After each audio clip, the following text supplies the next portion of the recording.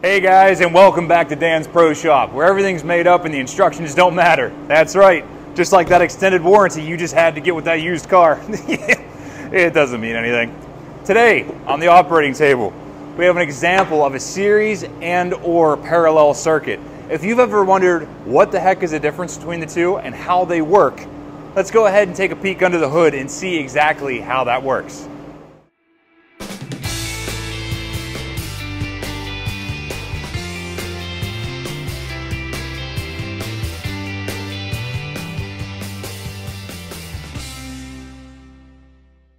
Alright, so what we have here is a rough example of a series circuit. I know this doesn't look like much, but fundamentally this is how it works.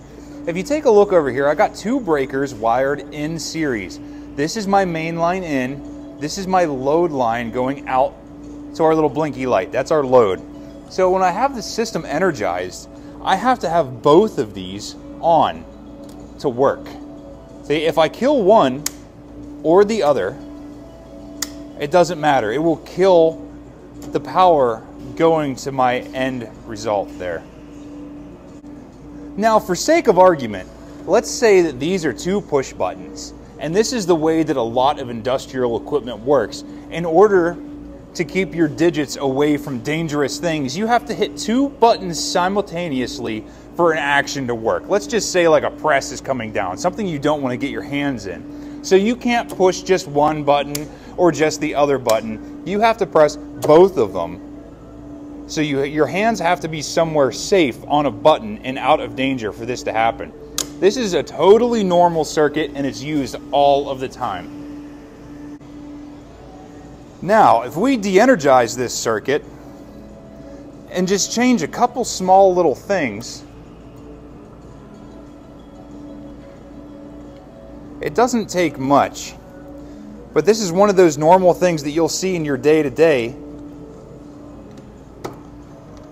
It'll really help if you understand how they work. Let's go ahead and change that.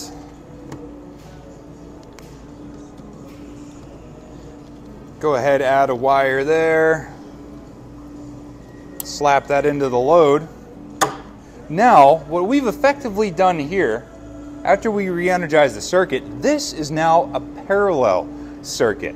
I have the power coming in to the bottom of both of my switches, and I have the power coming out of the top of both of my switches. So I can turn on just the left one, have an end result. I can turn on just the right one, have an end result. Or I can turn on both of them and have the same thing. This is kind of a fail-safe, so if one stops working, it continues to work.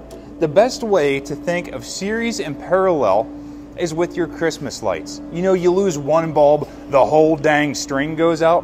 That's a series circuit because that entire circuit is relying on that one bulb in a line to keep working for the rest of the string.